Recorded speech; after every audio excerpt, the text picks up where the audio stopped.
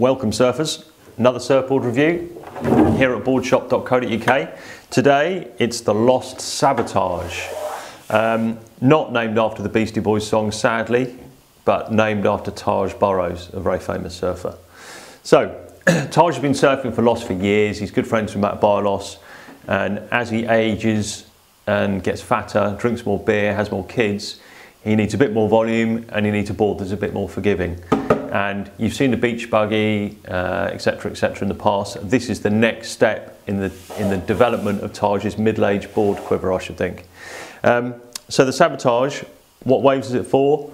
Well, they'd like you to think that it's for waist-high onshore wittering, but actually it's not. It's for better waves than that. It'll handle real size, but it needs waves probably chest high for the average guy with a bit of push to make it work.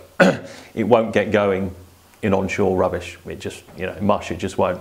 So you don't have to be the best surfer in the world to surf it, but you have to size it accordingly.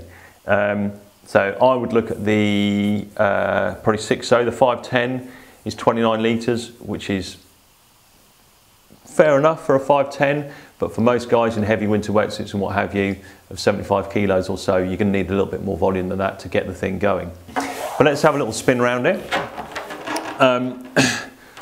As always, Matt Biolos likes to put his volume down the spine of the board to help with paddling.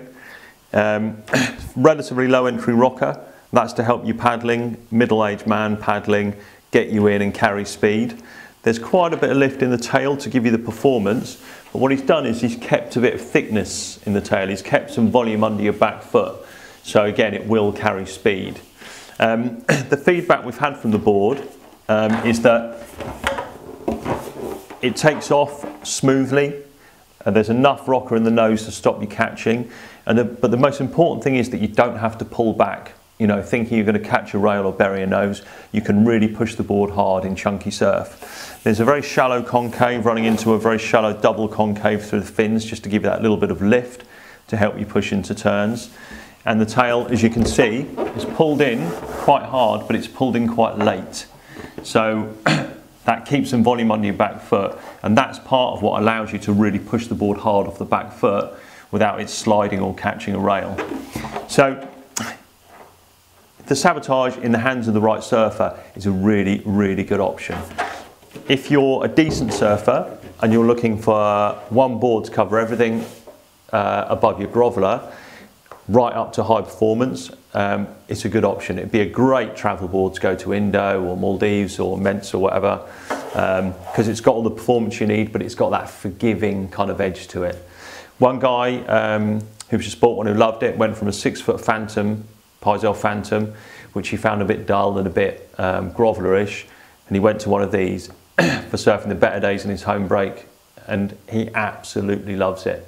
And the feedback he gave us was very pinpoint, very accurate, that you can drive it really hard, and it's still got enough elements of hybrid to help you out in poorer sections and to get you catching waves, but it's got that performance that you can really thrash the board around, and it'll match you step for step, it won't let you down. So there we are, the Sabo Taj from Taj Burrow, Matt Biolos at Lost.